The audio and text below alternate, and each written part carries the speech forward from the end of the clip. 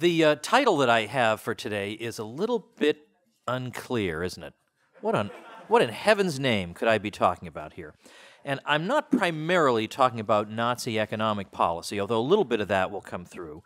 But I want to look more at the big picture, at a big picture view of what the economic philosophy, such as it was, of Hitler really was. And I want to do that simply because Hitler has become, especially in the age of the internet, almost a cartoonish figure. Everybody trots out sometimes for good reasons and usually for dumb reasons. If you're really getting on somebody's nerves, they start calling you Hitler or like Hitler or approaching Hitler or whatever. Everybody's Hitler. If you're a vegetarian, you're Hitler because he was a vegetarian. If you want war, you're Hitler. Even if you don't want war, you're Hitler, I find. You know, like I want no wars at all, and I'm Hitler. I don't understand how that could be. I mean, wasn't militarism kind of central to the whole thing? So anyway, so I'm going to be looking more broadly at economic thought and maybe social philosophy a bit, with a little bit of policy thrown in. And I'm doing this, as I say, partly because the term fascism, and to a lesser extent Nazi, have come to be used as generic terms of abuse. And when they are so applied, they are, shall we say, more obfuscating than clarifying. I would tend to think that if I were to survey the general public about the definition of fascism, I would probably not get something very close to the dictionary definition. So I thought, what the heck, couldn't hurt. And frankly, some of the kinds of themes that I'm going to be talking about can be heard in some sectors of the ideological spectrum out there, even today. And it's almost spooky how similar they are. Now, I recall back when I was first teaching, I was still getting my PhD, but I had taken a job in the meanwhile at a community college. And at that college, I was required to take attendance. And I thought, this is just insult to take attendance in college, you know, but all right, you know, that's what they asked me to do. But what I did was I just passed a sheet of paper around and had people sign their names, and then I just ignored the piece of paper, threw it away. So anyway, one day I was reading, because I taught Western civilization. It was the second half, so we were in the 20th century. So we were going over the 1920 Nazi platform, which has 25 points in it. And I, want to get their feedback. We're talking about this as a primary source document. And in there, you can see some things that almost anybody would favor. I mean, any social democrat would favor, like old age pensions, for example. And I thought things like that would probably surprise them, because they favor old age pensions. And I wasn't trying to say you're Hitler because you want an old age pension, but just to show that, Hitler did, and the Nazis did take for granted a lot of social democratic assumptions, even if they believed a lot of other things that, that today we don't. Well, anyway, I had to take attendance that day, and I only had one piece of paper, and I sent it around for them to sign. And then when I got it back, I realized I had accidentally all had them sign the 1920 Nazi platform. That was a mistake, but I hung on to that in case I ever needed to blackmail any of them. All right. Now, one thing you notice when you begin to scour documentary evidence is that fascists of all sorts did view economics as very much subordinate to other issues. They viewed it as hopelessly mundane. They viewed it as a phony science, like not a real science. And so I do want to talk a bit at the beginning about what they thought of economics per se. Before I do that, I'm afraid I'm going to forget, so let me do this right now. If you are interested in this general topic, there are 3 books that I would recommend to you, and I was going to write them down, and then I forgot to set this up, and I don't know how it works, and I'm very low-tech. So the first book I would recommend to you was recommended to me by Ralph Raico. Now, if you're a real Mises Institute junkie, you know Ralph Raico, great European historian, died not too long ago, and it's a real loss for sure. But years ago, I asked him for a source on this, and he gave it to me. And the author's last name is Zitelmann, Zitelmann. And the book is called, so that's Zitelmann, and the book is called Hitler, The Policies of Seduction. It's got a really excellent, and particularly Chapter 4 is really, really good on this material. The second book that I would recommend is available in the bookstore here, and I believe online. It's an old book by a guy named Günter Reimann, Reimann, and it has one of my favorite book titles of all time, The Vampire Economy. I love that title. I don't even know what that means, but that's great. Subtitled, Doing Business Under Fascism. What's interesting about Reimann, which you may not know, you would not necessarily know by reading the book, because I've read that book without knowing it. He's not a free market guy. And he's complaining about all these controls on the private sector and how oppressive the Nazi regime was. He was a member of the German Communist Party. Bizarre. So I am a little skeptical about his crocodile tears about oppressing the private sector, but it's a good study, so I'll take it. You know, there aren't that many. I'll take it. Then there's a third one, and I'll just leave it here. I don't know how. The guy's last name is spelled Tooze, and the book is called The Wages of Destruction. And this is kind of a history of Nazi economic policy and the economy of Germany throughout the 30s. So I would definitely start with those sources. All right, now, so getting back to this, if you read an essay by Mises, which may still be one of the required readings for Mises University, called The Historical Setting of the Austrian School of Economics, then you have become familiar with the so-called German Historical School and the well-known debate over economic method that took place in the late 19th century. And the primary antagonists in that debate were Karl Menger for the Austrians and Gustav von Schmoller for the German Historical School. And this debate was all about really what economics is. Should we conceive of economics as consisting of a series of propositions that apply across time and place?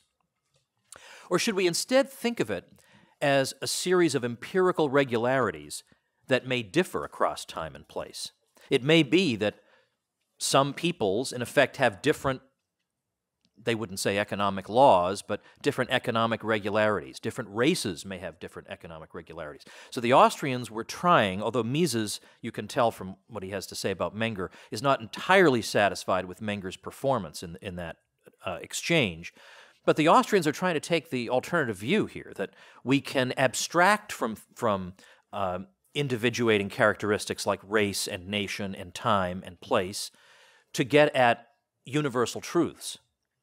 So this went back and forth for some time. Now, just framing the debate in that way, you can probably tell where the Nazis come down on that.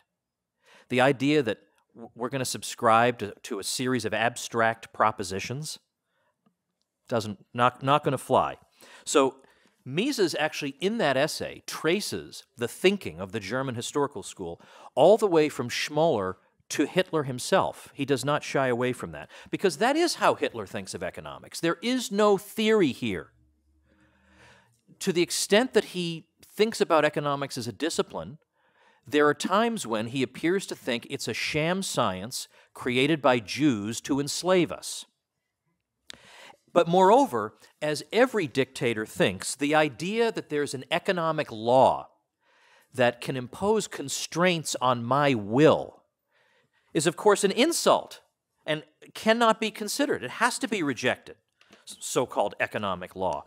Here's Hitler in 1937, and by the way, there are going to be many passages here because I don't want there to be any possibility of my embellishing anything that he said or editorializing about it. I'm just going to quote from his own words. He said, "I am not going to tell you that in place of these economic theories, I am now going to put in a National Socialist economic theory. I would like to avoid the term theory altogether.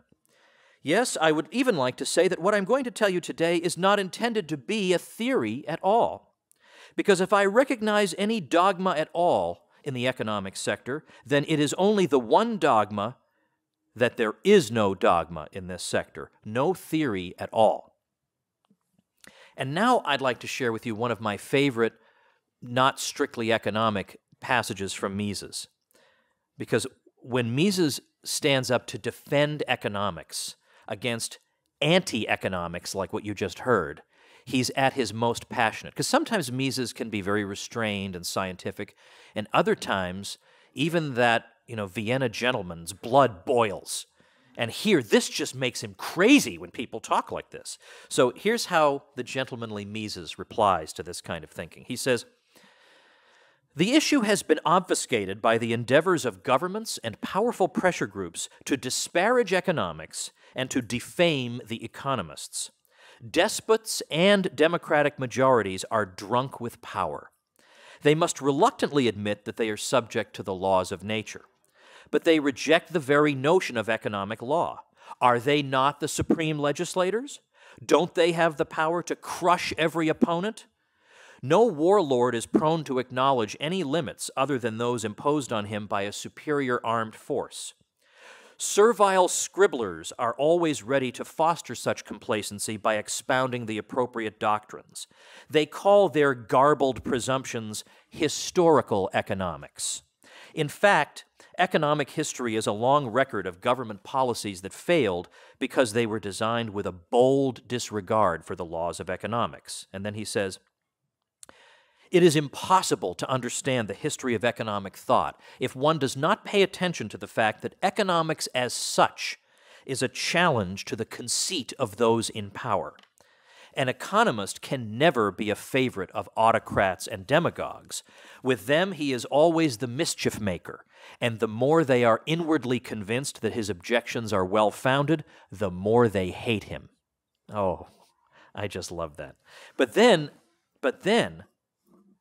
I like this, actually, because this is a somewhat dorkier paragraph, but gets to the heart of it even more. He says, "If one tries to refute the devastating criticism leveled by economics against the suitability of all these interventionist schemes, one is forced to deny the very existence, not to mention the epistemological claims, of a science of economics and of praxeology as well. This is what all the champions of authoritarianism, government omnipotence, and, quote, welfare policies have always done. They blame economics for being abstract and advocate a visualizing mode of dealing with the problems involved. They emphasize that matters in this field are too complicated to be described in formulas and theorems. They assert that the various nations and races are so different from one another that their actions cannot be comprehended by a uniform theory. There are as many economic theories required as there are nations and races. These and similar objections are advanced in order to discredit economics as such." So economics as such, properly understood, is advancing statements that are universally applicable, as opposed to those who would try to limit these statements, particularly by race, nation, time period, and so on. Mises points out, by the way, that if you follow the train of thought of the German historical school, you follow them from the early days of Schmoller, and you go all the way down to Werner Sombart. He says Sombart crowned a literary career of 45 years with a book on German socialism, whose guiding idea is that the Führer gets his orders from God, who is the supreme Führer of the universe. And in effect, Mises says that, there's a nice way to cap 45 years of writing. You write a, boneheaded book like this, worshiping Hitler. But in a way, this is just following from Schmoller, who was, I wouldn't say worshiping, but extremely idolatrous toward the Hohenzollerns. Well, we see this even today in some circles, where we hear laissez-faire described both on the extreme left and the so-called extreme right. Laissez-faire is abstract and soulless. These are just abstract propositions. And moreover, we also hear, particularly on the extreme right, look, as long as we have a state, we shouldn't be like these wimpy libertarians who just want to abdicate. We might as well be realistic, take the reins of that state, and make sure that we turn its powers in favor of the interests of the people. The funny thing is, they call us naive, and they want to advance the idea that if we just get good people in power, then we'll make sure the people's interests are observed. Not sure I go for that.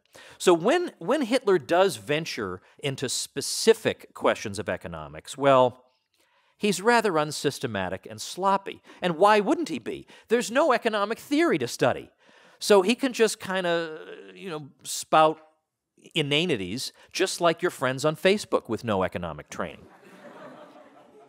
I'm not saying your Facebook friends are Nazis.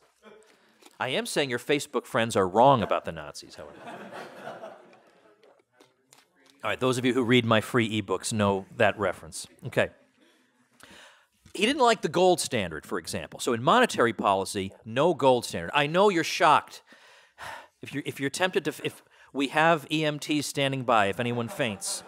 How about that? I wonder why Hitler would not like the gold standard. Gee.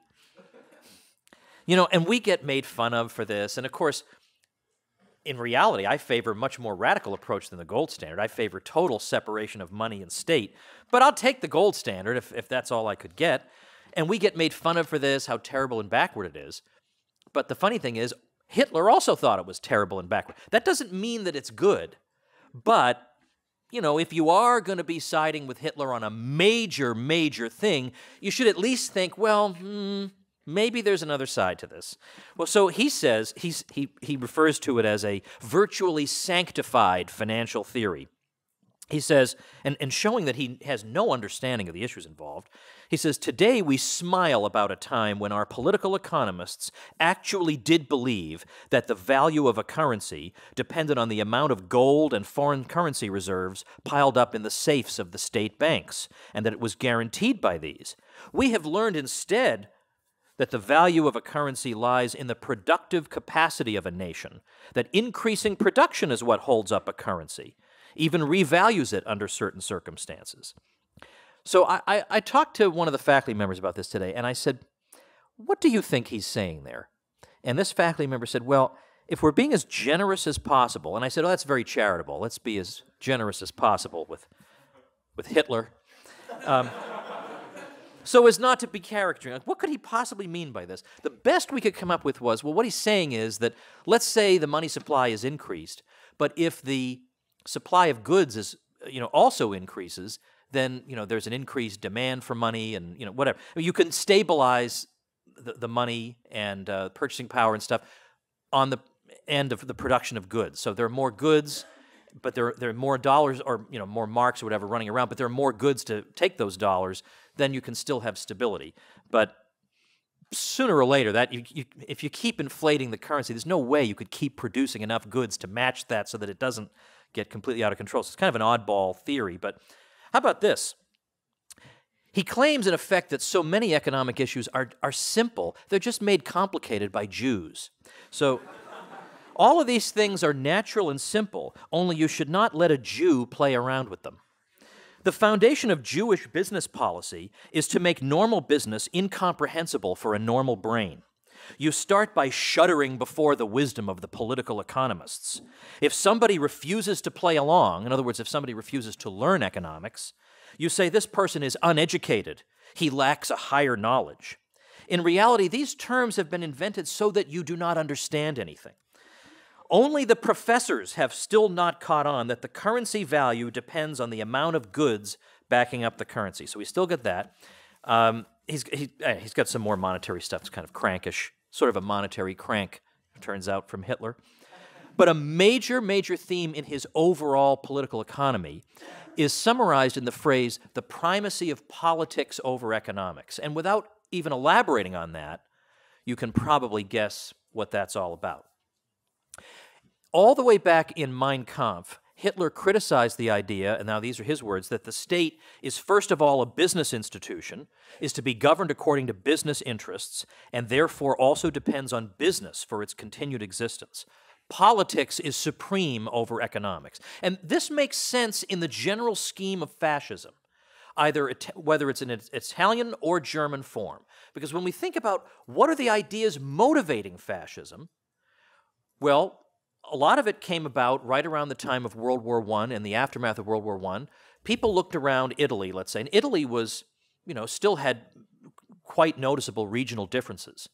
But during the war, there was this sense that whether you were Sicilian or, a Lombard or Piedmontese or whatever, everybody had come together in a single national effort.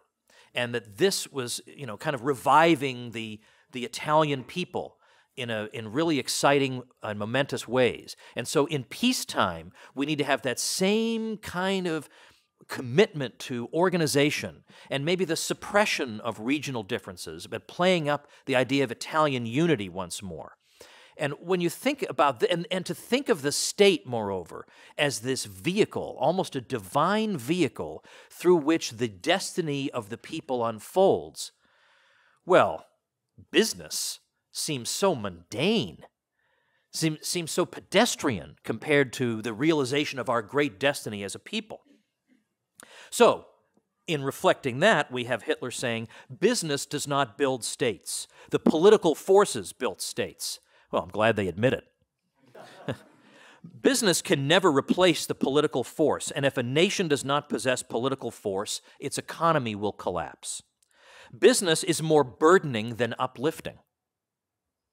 Today, you see many Germans, especially in middle-class circles, who always say business will forge our nation together. No, business is a factor which is more likely to sunder a nation. A nation has political ideals, but if a nation only lives for business, business must thereby sunder a nation because in business, employers and employees always oppose each other. But you see, when we think about more elevated things rather than the mundane world of buying and selling, these class distinctions fall away. See, we're all Germans now. We don't have to think about those things that divide us. He said that the rule of force of the economically more powerful is to be replaced by the higher interests of the community. Again, a major theme, that the public good, which will be defined by the state, that's one of these slippery words that sometimes conservatives want you to accept. The public good, the public good. Who gets to define the public good? The sociopaths who tax me? No thanks. And we need to subordinate that, or we need to subordinate your individual interests to the public good, which we will define. Well, that's his view, and that's the view of every social democrat. He says, all the gigantic tasks which not only the economic needs of the present show us, but also a critical look into the future can only be completed if over the egoistic mind of the individual, the speaker for the interests of the community holds sway, and his will counts as the final decision. We see this, I mean, to some degree he acknowledges that you need business, but it's got to be absolutely subordinate to the political power. And in a minute, we'll see his view that if you don't do what I ask you to do, then I'll even take over that. So, in fact, at one point, Hitler says, our socialism goes much deeper than theirs. Because, in effect, he says, who needs to nationalize the factories and the banks if we socialize the people? If they do everything I ask them to do, then I don't need to take them over. In fact, he says, I'll quote that later, as long as you guys do everything I say, you can keep your stuff. But to what extent is it still your stuff if you have to do everything he says? I wouldn't ask that question at that time if I were you. But even in the realm of architecture, I mean, here's a spooky passage. He in effect says that if your skyline just shows hotels and office buildings and things of this sort, again, how mundane. You cannot speak of art or culture. We need the state to build up big, beautiful buildings. So he says, it is impossible to give a nation a strong inner security if the large public buildings do not tower greatly over the works which owe their creation and maintenance more or less to the capitalist interests of individuals. Are you getting the idea this guy is anti-capitalism to some degree? And yet, isn't it hysterical that we get called terrible names? We are so far from this, right?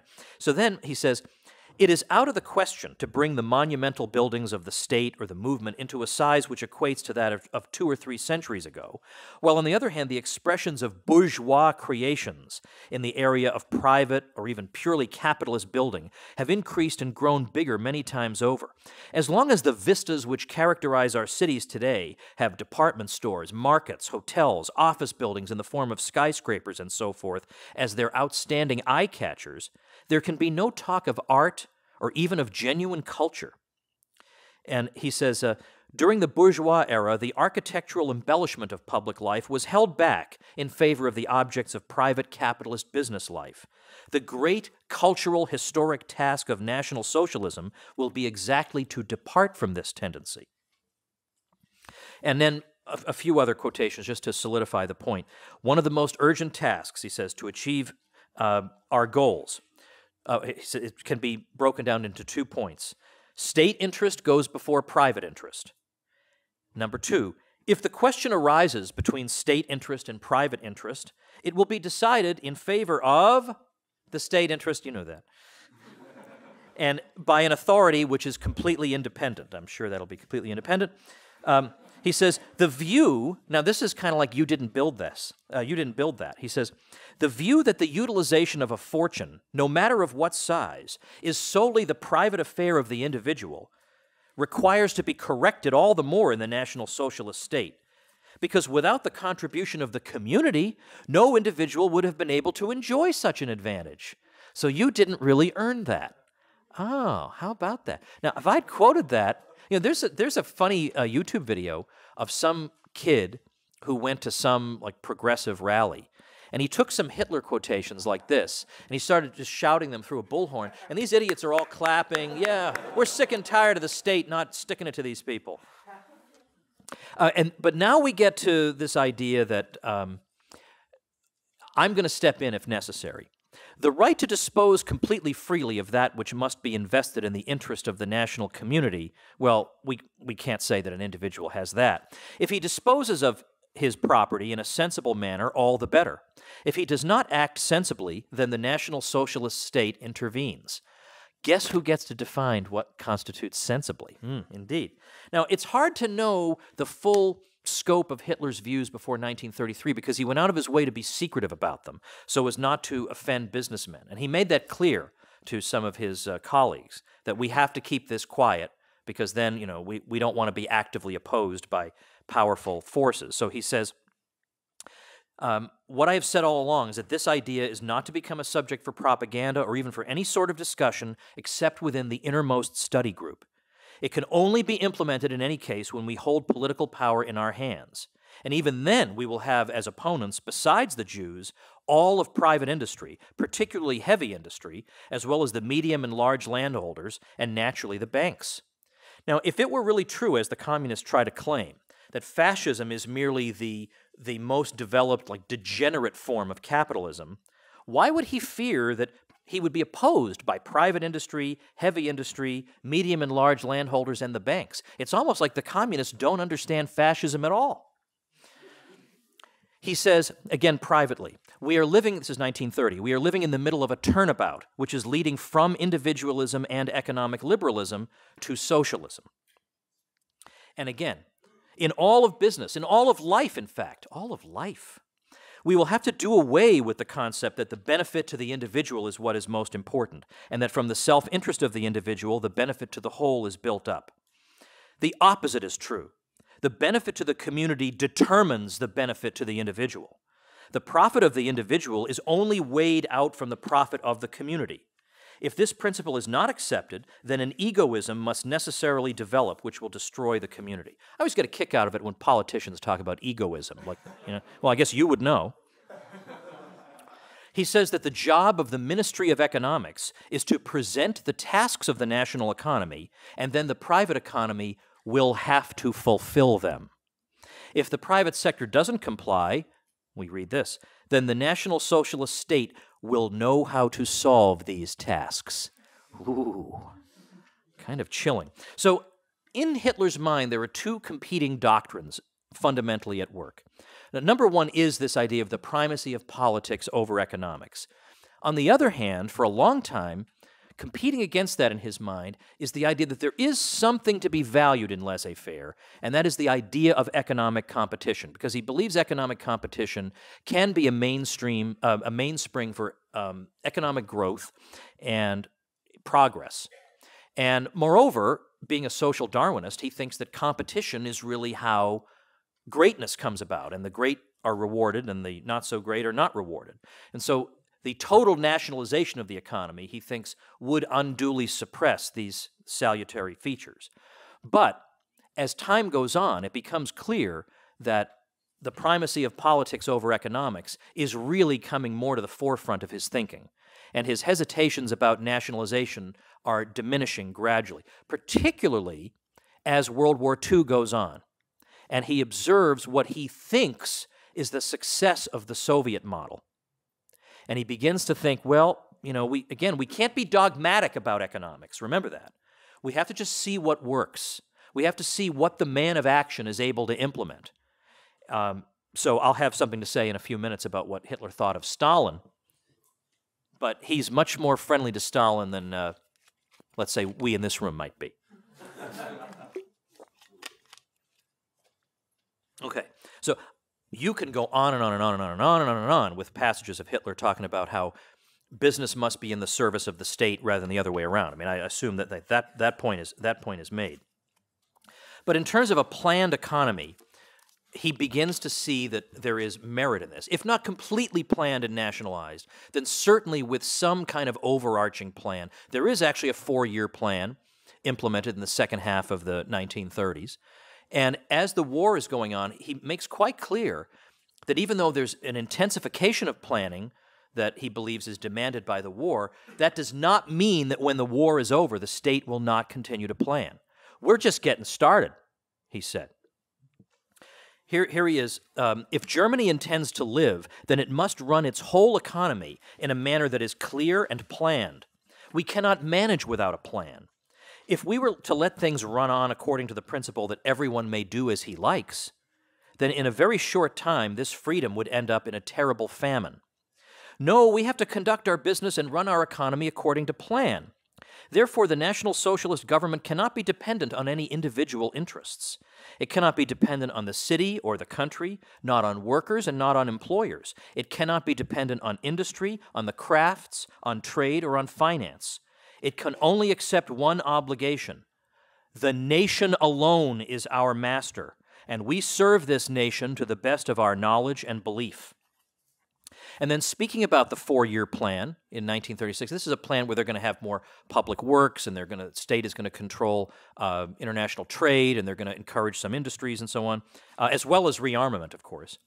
He says, the German economy will learn to understand the new economic tasks, or it will prove itself to be incapable of continuing to survive in these modern times in which the Soviet state sets up a gigantic plan. So you see this from a distance, this admiration of the Soviet system. By January 30th, 1937, which is the 4-year anniversary of his seizure of power, we see that he's growing less and less skeptical of the planned economy. He says, again repeating his earlier theme, there is no economic concept or view that can be considered, that can claim to be gospel. What is decisive is the will to always assign business the role of servant of the people. National Socialism is the sharpest departure from the liberalistic point of view that business exists for capital and the people for business. And then he goes on, he says, a free economy, in other words, one completely left to itself, can no longer exist today. How much clearer can the guy be? He says, not only will this be politically intolerable, but economically too, impossible conditions would result. And so what he then goes on to argue in a very long passage is, he says, when you leave the economy to itself, you have, for example, brand new inventions that can completely discombobulate whole industries, and then people suffer. Or, let's say, a giant firm can close its doors, and then all those employees suffer. And then meanwhile, is the state going to take care of those people? Of course, we must take care of them. But it can't just be that we have the responsibility of taking care of people who have been displaced by the forces of business. We therefore need to be in charge of the direction of business in the first place so that we could have avoided this displacement. If we're just standing here holding the bag after business hollows out some town and then leaves them with no jobs, well, that's not fair. If the state could have run that industry and run that firm, or dictated to that firm, then maybe we could have avoided the catastrophe. So maybe that's the way we should be thinking. And that's the way he's thinking. So we are therefore also not dealing with phrases such as freedom of the economy. Oh, you don't say. Really? We're not? So again, a sensible employment of the powers of a nation can only be achieved with a planned economy from above. And then he says in 1941, war is going on, but he makes clear that's not why this is happening. He says, as far as the planning of the economy is concerned, we are still very much at the beginning. and I imagine it will be something wonderfully nice to build up an encompassing German-European economic order. And then he says that he talks about, in 1942, the ability of the German nation to deal with various problems. He attributes this to the fact that the direction of the economy, these are his words, gradually became more controlled by the state. Only thus had it been possible to enforce the overall national objectives against the interests of individual groups. Even after the war, we will not be able to renounce state control of the economy, because then every interest group would think exclusively of the fulfillment of its wishes. And again, from the point of view of fascism, there can't be individual interest. There's the interest of the nation, that's all that counts. And the nation, in practice, is the state. Then, July 1942, one had to have an unqualified respect for Stalin. An unqualified, not, well, okay, you know, he did some bad things, not a qualified, an unqualified respect for Stalin. He says, in his way, the guy was quite a genius, exclamation mark. His ideals, such as Genghis Khan and so forth, he knew very well, and his economic planning was so all-encompassing that it was only exceeded by our own 4-year plan. I mean, you know, he's a genius and everything, but he ain't no Hitler, seems to be the message. He had no doubts whatsoever that there had been no unemployed in the USSR, as opposed to capitalist countries such as the USA. I guess when you have labor camps, everybody finds work. Then 1945, the age of unrestricted economic liberalism has outlived itself. And then he says, the crisis of the 30s was only a crisis of growth, albeit of global proportions. Economic liberalism unveiled itself as having become an outdated formula. So everything we believe in was dead, outdated, not to be followed anymore, preposterous, ridiculous, the fruits of the 19th century. So again, when your Facebook friends are just carelessly throwing these words around, now you know even more than you thought you did how ridiculous and inane they're being. How do you not know? I mean, it's not like I had to just dig out 3 sentences. I don't know even where to start or finish with all this stuff. So 1937, now let's listen to Goebbels writing in his diary. Had lunch with the Führer. I wonder what that was like. Let's find out. Large group at table. The so-called industrial leaders are under heavy attack. They do not have a clue about real political economy. They are stupid, egoistic, unnational, and narrow-mindedly conceited, quite unlike, you know, the state apparatus. They would like to sabotage the 4-year plan out of cowardice and mental laziness. Führer heavily attacks the industrial barons, who still practice a silent reserve against the 4-year plan. Woe to private industry if it does not fall in line. 4-year plan will be executed. And then Hitler puts it this way. Look, I'm not actually trying to take over everything. He says, I tell German industry, for example, this is 1937, you have to produce such and such now. I then return to this in the 4-year plan. If German industry were to answer me, we are not able to, then I would say to it, fine, I will take that over myself. But it must be done. But if industry tells me we will do that, then I'm very glad I do not need to take that on. Oh, okay. All right. So there are a number of industries that Hitler is very interested in nationalizing. Let me, as I start to run low on time, just run through a few areas of policy. By 1934, you have, in effect, complete control of foreign trade. Import contracts all have to be approved. Only then could you get the necessary foreign currency. It was basically a monopoly on foreign trade. There was a comprehensive set of state instruments for the direct control of investment, wages and prices, subject to irrational controls. So different types of food would have controls on them. So a lot of people substituted pork for other kinds of meat, so on and on. But what Ziedelman points out is none of this was in any way an emergency measure only required because of rearmament and war, but rather a deliberately created instrument for the revolutionizing of the economic order and the establishment of a new economic system that was to be characterized by a synthesis between elements of free enterprise and state control, whereby the preponderance clearly lay on the aspect of state control, which was to implement the primacy of politics. Now, if you read that book, The Vampire Economy, you also get little snippets of things that were going on, like He talks about cases where industrialists would be visited by state auditors who had orders to examine their balance sheets and bookkeeping entries, and they would find the tiniest, most trivial mistake and impose a huge financial penalty on them. Well, everybody knew that this was just the state was just going out and taking money from business. Everybody knew they weren't really concerned about bookkeeping mistakes, but they wanted some legal pretext, so they carried it out this way. And then Riemann says, it is conceivable that a businessman might be successful in an appeal to the courts against some regulation of an overzealous Nazi official, provided such regulation were a gratuitous interference with private property and had no bearing on the defense of the Nazi regime. However, court action was very rare because most businessmen feared arousing the anger of Nazi officials who on some later occasion might have opportunity to take revenge. I'd like to actually read you a portion of a letter written by a German businessman to a friend abroad describing what was going on in Germany. This is like 1939 or so. He says, I am here in Amsterdam for a couple of days and take this opportunity to write unrestrictedly to various friends abroad. I know you will be interested in hearing what is happening within Germany. As for myself, my knowledge as a technical expert would not have been sufficient to enable me to struggle along during the past 5 years, were it not for the fact that our firm has the backing of a prominent party man who comes to our assistance when we need certificates for foreign currency, raw materials, and so on. No firm in our trade can exist without such a collaborator. As it is, we have to spend considerable money for, quote, juridical advice. It is not a question of simple bribery. The process is more complicated. I knew pre-war Russia. In general, bribery under Tsarism was a simple affair. You could figure out how much you had to pay a state official by counting the number of stars on his uniform. The higher the rank, the more stars he wore, the more you had to pay. It's different in Germany today. Party members who control the distribution of raw materials and similar matters do not accept money directly. You do not offer money to a party leader.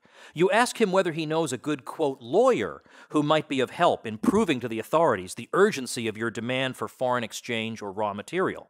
He refers you to a lawyer who gives you the necessary juridical advice for which you pay, and eventually your request is granted. But the fees for this advice are extremely high, much higher than you would have had to pay in direct bribery or you would have paid to a first-rate lawyer on a retainer basis. It is virtually impossible to function at all without maintaining close relations with one of these lawyers. You come to depend upon him completely. And then he says, I cite one of my own experiences. I needed foreign currency for my current trip to Amsterdam and duly made a request for what I needed to the administration for foreign currency. In reply, I received the following answer: absolutely impossible. I thereupon went to my advisor and inquired of him how I might prove the special urgency of my business trip. He told me something I had not known before. A new ruling had been issued to the effective factory leaders in my particular line of business that we could no longer obtain foreign currency for a business trip abroad. Well, I said, what about a personal trip, in order that I might inspect some new types of machines for my personal information? This might be possible, he said, but it will cost you 300 marks. He says, everywhere you will find new bonds of friendship between businessmen, contact men, and party men who are tied to each other by complicity in violations of laws and decrees. That was how you functioned, by getting people who would somehow get you around this crazy quilt maze of insanity. At least half the time, says Riemann, half the time of the German manufacturer is spent on the problem of how to get scarce raw materials. You can't get these without a certificate from one of the supervisory boards which distribute the available raw materials, domestic as well as foreign. And then he says rubber got to be so scarce, and so how do you get a new rubber tire? And there was this policy that no new tires can be sold until the old tire is completely worn out. So you had cases of new trucks being bought just for the tires. And then they would sell the truck for scrap and keep the tires. So this sort of thing was going on all over the place. Mises himself called it socialism, on the German pattern or the German model, because he says these are not really entrepreneurs; they're just shop managers, because they buy and sell, and they hire and discharge workers and remunerate their services, etc. But they're bound to obey unconditionally the orders that are issued by the Supreme Office of Production Management. So yeah, there might still be so-called private ownership, but what does it mean in the kind of environment that we see here described? So as it turns out, you'll never guess, we have nothing to do with any of this, and people who want to think that we are are themselves a lot closer to it, but I hate to break that to them. All right, thank you very much.